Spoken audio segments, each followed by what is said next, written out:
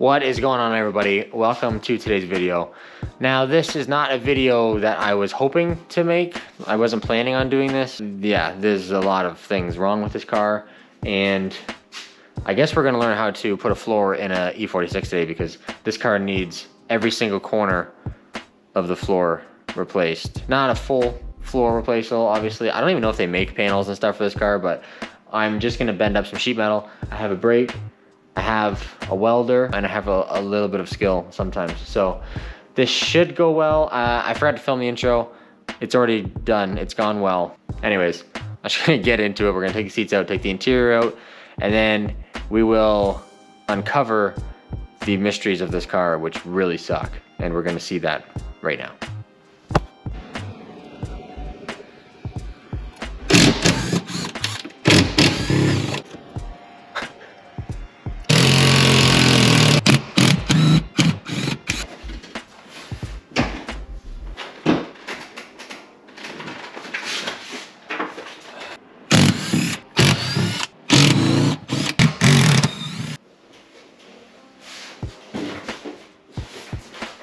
I just got both seats out now. So now I'm just gonna start peeling this carpet back, which doesn't look like it's gonna be very easy. It's a two-piece carpet too, so that's kind of nice.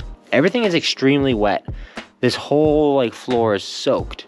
So I don't know why. Obviously something's leaking, but I don't see, that is falling off. That's just the sunroof cover. I don't see any stains anywhere. I'm gonna Google it. Maybe it's a common E46 thing. But anyways, I'm gonna get this carpet out. Hopefully I don't have to take the center console and all that crap out. But if I do, it's not the end of the world. So my GoPro cut out because it's the worst creation on planet Earth. And I got the carpet out. Yeah.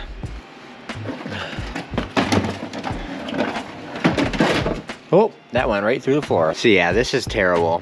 As you can see, I don't know why, but all of this carpet and there's really thick foam on the carpet.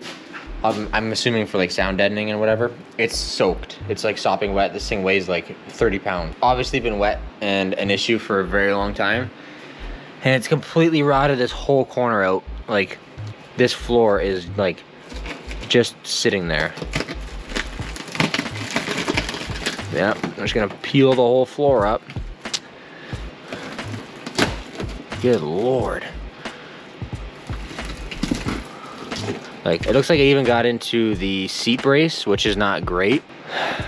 This car sucks, basically, is what I'm trying to get at. I still have not been able to get the front out. I'm gonna continue with that, maybe do some YouTubing and see if I can find a way of doing it without pulling the dash. I really don't want to take the dash out, but I have to get the carpet out because this is insanely wet. But anyways, that sucks.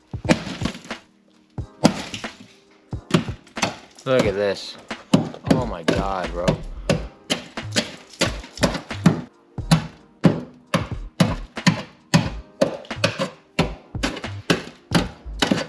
It's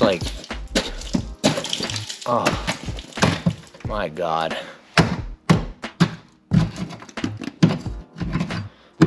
That's solid. Whoa, this thing's mint.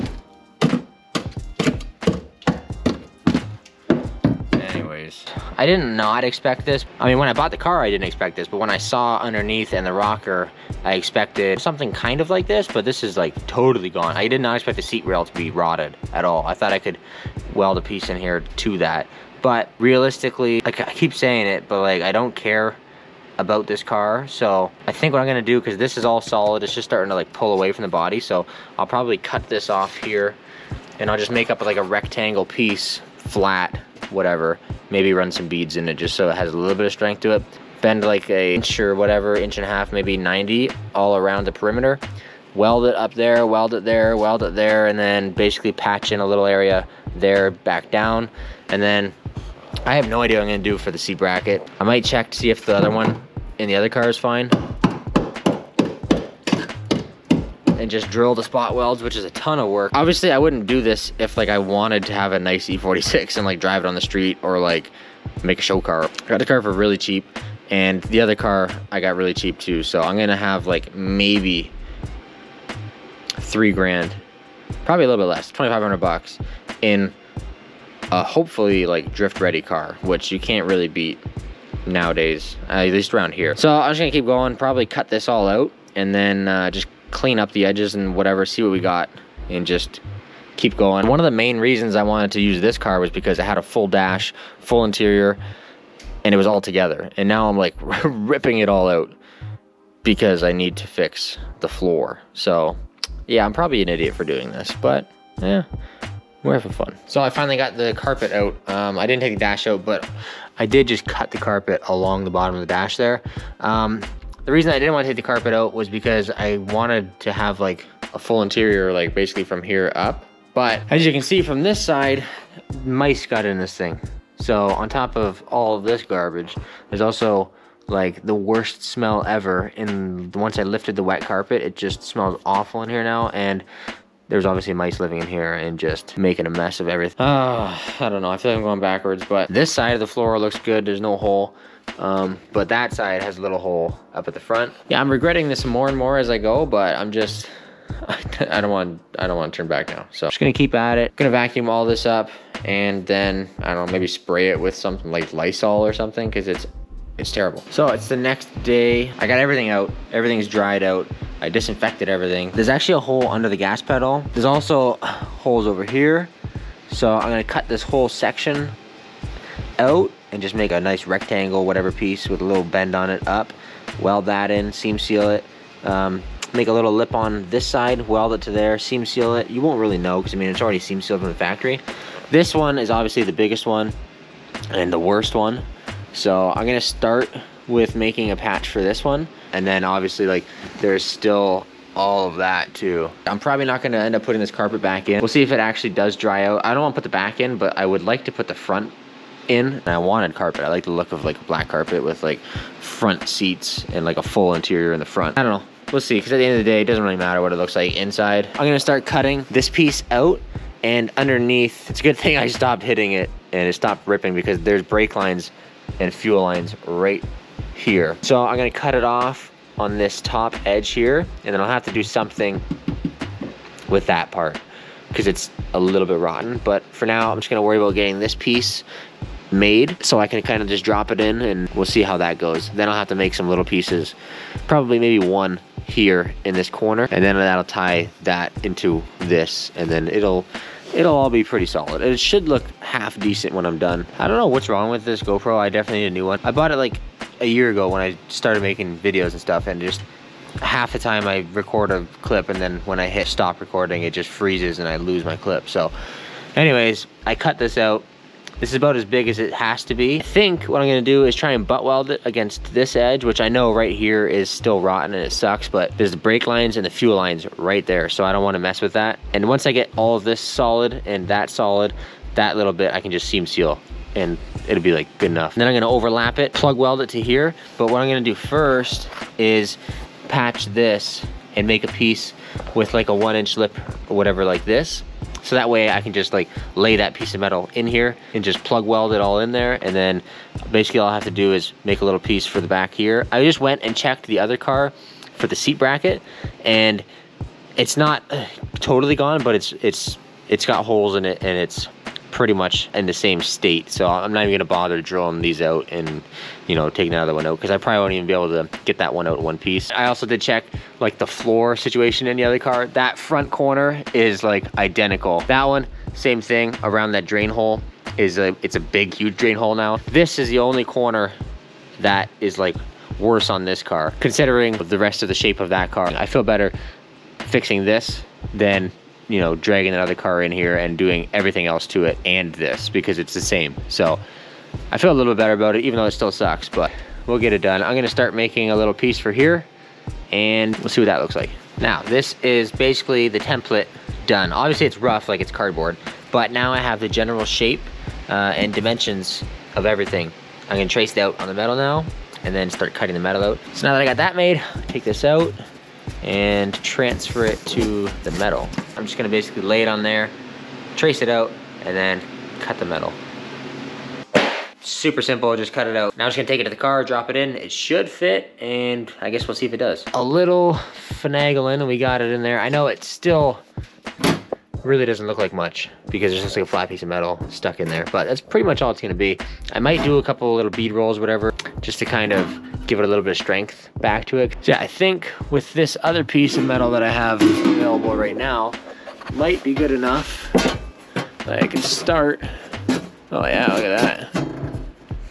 Look at that, piece made itself. Then once I get both of these back holes and areas patched, then I'll move to the front. It just has to basically be good enough. And I have a really hard time with that, but I keep telling myself, it's not supposed to be a nice car, not supposed to be look factory or anything like that. So just make it have no holes and we'll be good. Since I can't really go any farther with that side till I get more metal, I decided to use a little bit of metal that I did have and start on this side.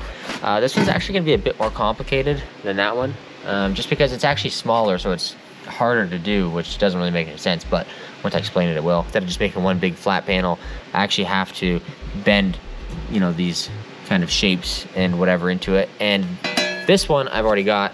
Obviously, it's not a big deal. I have a brake, so I just bent it up real quick.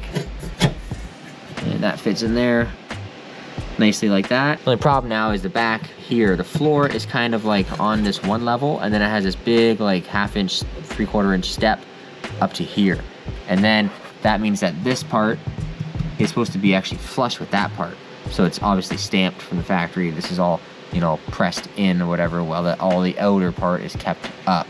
Basically what I'm saying is this edge, which is this edge, has to be equal height to this edge, which is this edge. So what I've done is I've sliced it here, and now what I'm gonna go and try and do is press in the brake. I've marked it just by using a piece of tape. This is kind of like a little trick for you.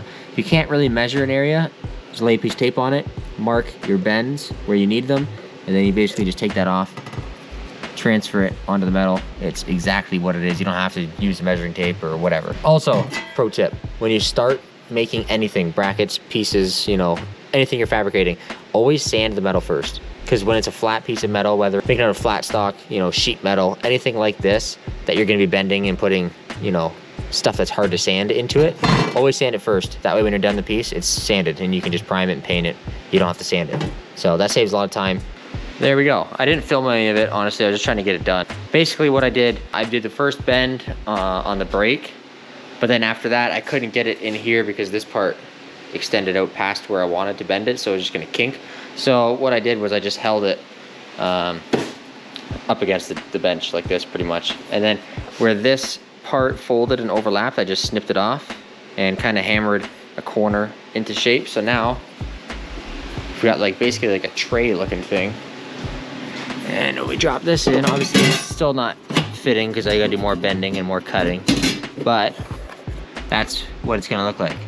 So this follows all the way around and then hits up there. So I honestly think I might redo that side. And this is exactly what I was afraid of. I do it a little bit better each time, and then I'm just gonna be really worried about making it look really good and like factory, even though it does not matter. I'm just gonna basically go and shave off the edge here so it's a nice straight cut.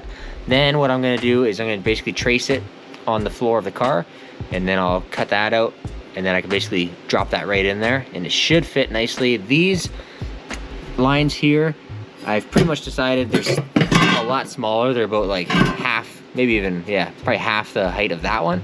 I'm just gonna try and like flatten them out and then kind of work it into the panel once I'm welding it in. So it won't be perfectly flat, but I'll flatten this out part as much as possible, and then that'll drop in there nicely. Also, I never mentioned it, but I actually did end up ordering the subframe reinforcement pieces, because after my last video, somebody watched it and they messaged me and said that they bought some off of like a local guy. And he's not really local to me, but he's gonna ship to me for like 20 bucks, and they're only like $120, like Canadian. So the ones online I was seeing were like 150 US plus shipping. So it was gonna be like $200, probably more than $200 Canadian with exchange and shipping and stuff like that. And then I can get underneath the car, clean all that up, weld those in, super easy. You don't have to cut anything or whatever. And then that'll be done. So then I'm just basically working on the floor inside. And then like I said, I'm gonna do the patches on the rockers, get all the metal work on the body done. This is exciting. We're having fun. It's going well. Not really, but we're making the best of it. I finally got gas for my welder. This little tiny tank, this regulator, and the hose to make it all work, $600 just so I can weld a floor in my piece of garbage BMW. What a time to be alive. I'm gonna mess with that patch. I didn't get any more metal because I was in such a hurry to leave at 4:30 to get to this place before 5 o'clock when they close. To get the gas on, I'm gonna get it all hooked up, make sure it works, and then I'm gonna start cutting that patch out and welding it in. We can be moving along pretty good now.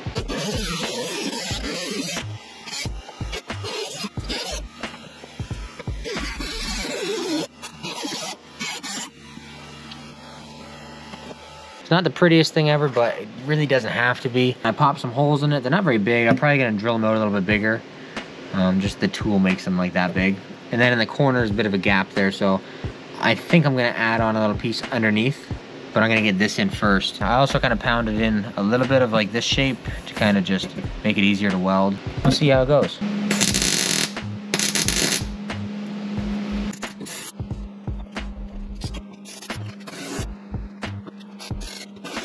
It's all welded in now. It's not the prettiest looking thing ever, but it really doesn't have to be. Now I'm gonna go over to that side.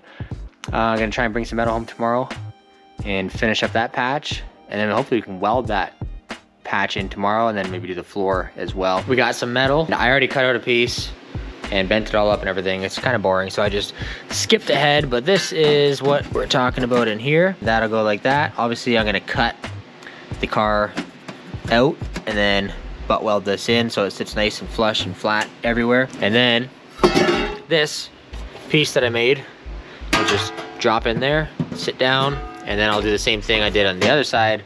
Pop a bunch of holes in here, and drill them all out, plug weld it, and then butt weld this, and then do whatever type of welding I can. I think underneath I can stitch this to the chassis like completely to the floor, because it should be good. And then here is gonna be kind of stuck underneath in between the floor and this like frame rail basically. So some of that might not be able to get attached, but obviously there's still tons of strength there. And then once that's in, then I'm gonna worry about making the back of the seat bracket, and then this corner will be done, and that's gonna be sick. Okay, so that's all cut out now, and you can see there's a piece up there. It's a little bit crusty. Spot welds to the piece. So what I've done is I've went and drilled a couple holes in this, and that will butt up to that, and I can plug weld that back to this piece, and then this will go in here like it's supposed to. It will be good. This is where we're at. I just ground all the welds down, so now it looks nice and smooth. It's not perfect. The only thing I have to do is cut that hole out. That's for the ABS sensor, I believe. That's fine, I can do that later. So now what I'm gonna do, I have to pop a bunch of holes in this edge and this back edge about to this hump. Get this all welded up, and then it should be pretty good. Honestly, it's coming along pretty well. Anyways, get this done, drop it in there, weld it, and then basically all we have to do then is worry about the back of the seat bracket, which sucks, and I'm not stoked about it, but whatever. Gotta do what you gotta do.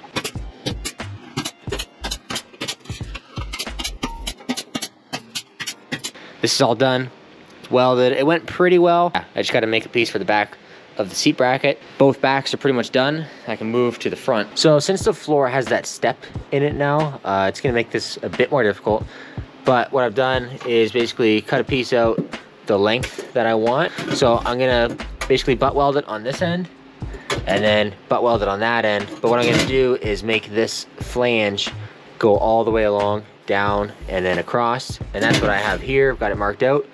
So how I plan to do this, I'm not sure if this is the best way. I'm gonna bend that flange first, put it where I want it, then I will basically mark where that bend is and where that bend is. And then I think what I'm gonna do is like just make a slice here, and then I'll be able to like bend it so that will be one solid flange all along the bottom. Then I'll just have to trim out like the pie cut like excess and then weld that back together. Also, this is way too tall for what I need here. I literally need like an inch, but down here I need 3 inches, so I have to make the whole thing 3 inches, and then I'll just trim out the excess. So that's what I'm gonna do now. I'm gonna bend this on the brake, get that flange there, then I'll come back, mark it, and then hopefully slice it and bend it, and it should work out hopefully okay.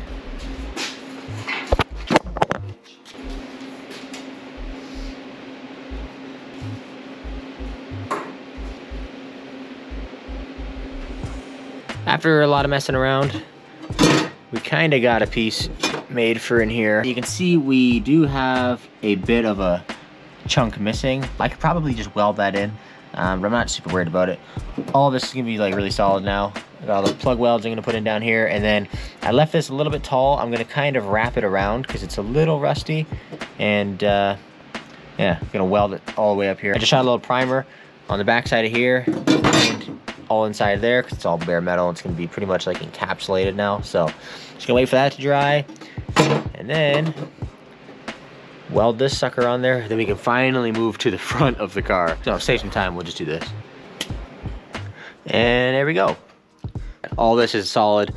It's like factory. I'm just gonna seam seal right over all this. Clean that up a little bit more. Seam seal that, seam all in this corner, and then maybe across the weld too. And yeah, now I'm gonna go to the front and start messing with that. I think I'm gonna take the door off. I'm replacing these doors anyways because like they're so rusty. They're completely gone. And it would just make it 10 times easier if I didn't have this door right here while I'm trying to get in here and work on this area.